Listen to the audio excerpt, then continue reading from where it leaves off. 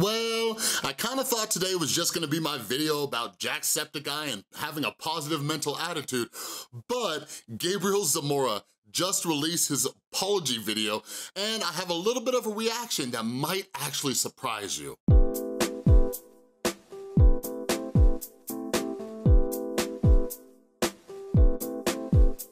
What is up, everybody? This is Chris from The Rewired Soul, where we talk about the problem, but focus on the solution. And if you are new to my channel is all about mental health. So sometimes I take what's going on in the YouTube community and I try to teach you what you can learn about it to improve your mental health. So if you're into that kind of stuff, make sure you subscribe, ring the notification bell because I make a ton of videos. I make so many videos. This is my second video today because that's how much I love you. That is how much I love your face. But anyways, I have a little bit of a series on here that I call How to Apologize, because there's a lot of people who screw up and they don't know how to apologize. So I've been talking about all the stuff going on with Manny MUA and Laura Lee and Nikita Dragun and Jeffree Star and all that kind of stuff. And Gabriel Zamora just finally released his video titled My Truth. And this video is long, all right? I actually put it on 2x speed because yeah, and it's kind of funny. If you've never done that, try it. It makes every video you watch a little bit funnier. Manny's apology wasn't an apology because there wasn't an I'm sorry in there. His initial quote tweet, I wake up that Tuesday and I get a notification that he had quote tweeted me. And I'm like, wait, what? Okay, let me go to it. Thank you for owning up to it and all these things. I'm like, excuse me? So I screenshot it because I'm like, wait, am I crazy? Thank you guys for speaking up. We took that photo with the intent of recreating Kylie's 21st birthday picture with her sisters. True. The reason I liked it was because it was a photo of the four of us being silly the night before. I didn't read the caption as I had been running around. He was in his hotel, just so you know, when he was liking and responded to it. But anyways, there's a lot to learn from this. So Gabriel, in my opinion, like just the context of who he is, and I don't know him very well. I'm just now getting introduced to the beauty community from my girlfriend and, you know, a lot of you who are now subscribed to me, like you've seen what I've done about Jeffree Star and his series with Shane Dawson and stuff. But anyways, I don't obviously know him personally, but from what I see, like he's clearly young. And I don't know, like, it's interesting because I've made some videos about Tana Mojo, but it sounds like Gabriel is actually learning from this experience. I don't know what it is. Maybe it's just intuition, maybe it's that gut feeling, but basically he did an excellent job apologizing. Like the first, I don't know, 5 to 10 minutes, you know, he's really sincerely apologizing. He even puts links down below in the description to kind of learn about, you know, why these words are offensive that he used. And he talked about, you know, just this negativity, and he talks about how he was being petty, and he's like, I don't even know why I did that. Well, he says he knows why. He was hungover and stuff, and that can make you a little bit irritable and all that kind of stuff. Now, I will say, I'm just gonna get this out of the way. He talks about how he's gonna work on not being so petty and catty and stuff like that. But like, if you've seen this video, when he starts going in on like Manny and Laura and like Nikita, like he gets really petty, mainly when he's talking about Manny. But you know what, Gabriel, I'll give you a pass. There's some stuff that you needed to get off your chest. But yeah, this is a very interesting video. But anyways, what's the lesson that you can all learn from this? What is the lesson that you could take away from this? And it is really like, you gotta hang out with better people. You have to get better friends, please, please, please, please. Like, I cannot stress to you, like, I used to be a drama queen. Like, I still kind of like watching drama from afar, but I was the type of person who I loved being in the middle of drama. Like, I felt uncomfortable when there wasn't chaos going on. I was constantly, you know, listening to gossip and gossiping about people behind their backs. Like, it fueled me. But like, the thing is, you surround yourself with these type of people and it's going to happen to you. And these are negative people, these are bad influences. So today, one of the ways I stay mentally fit is I cut those people out of my life. Like, I don't jump into the gossip. Like, yeah, obviously I have my opinions here and there and stuff like that. Here's what I always say. I love everybody, but I don't like everybody, right? But I don't hang around people who are constantly gossiping. And Gabriel is learning a valuable lesson at this very young age. Like, you gotta watch who you hang out with, because like, here's the best analogy I can give for you. Like, if you ever met like your boyfriend or girlfriend through cheating with them, right? They cheated on their boyfriend or girlfriend to be with you, and now you're in a relationship, you cannot be surprised when they cheat on you.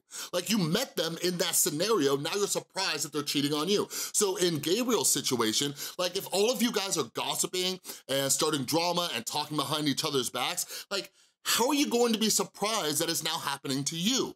I hope that makes sense, and I hope you can learn from that. Like, this is why I made a video not that long ago about, like, get better friends, surround yourself with better people. Like, I don't gotta worry about that anymore. One of the other things you could do to avoid gossip and drama is live your life in the best way possible. That way, if anybody says anything about you, you're not ashamed of it. Like, if you're just being a good person, if every day you try to be the best person you could be, you don't gotta worry about gossip, right?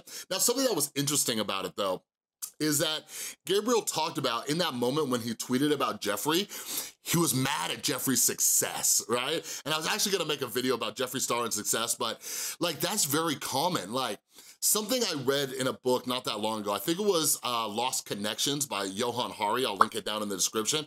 But anyways, like, we have to realize that success and happiness, that is an abundant resource. Like, if somebody else is successful or happy, that doesn't take away from your success or happiness. But for some reason, the jealousy and the envy, it makes us feel that way. But anyways, back to what's going on with Gabriel and his friends. So Gabriel kind of had this like waking up moment, and you could see it. You could see it happening, or you could see he's already been through this. And basically what happened is that he didn't even know Jeffree that well, but he's surrounding himself with people where all they do is talk bad about Jeffree. And Gabriel talks about how he was hanging out with these people, and now that he's assessing and evaluating the situation, they weren't really friends, you know, even though Gabriel might not realize it, but he was kind of using them. They were huge beauty influencers and things like that, but he was letting them feed him information and letting them form his opinion about Jeffree.